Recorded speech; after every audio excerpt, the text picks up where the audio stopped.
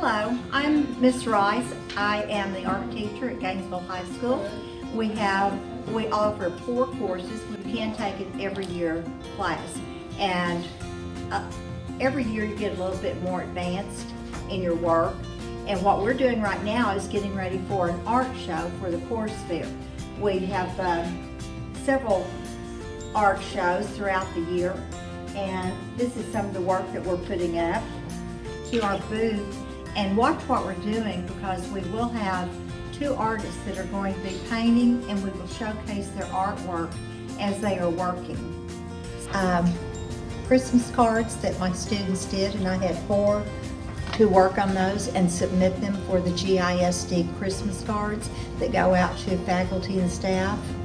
And we had a winner that was a senior, and it's this one right here. That was Miss Zoe Smith. And I think Zoe did a very good job, and the Christmas cards are beautiful.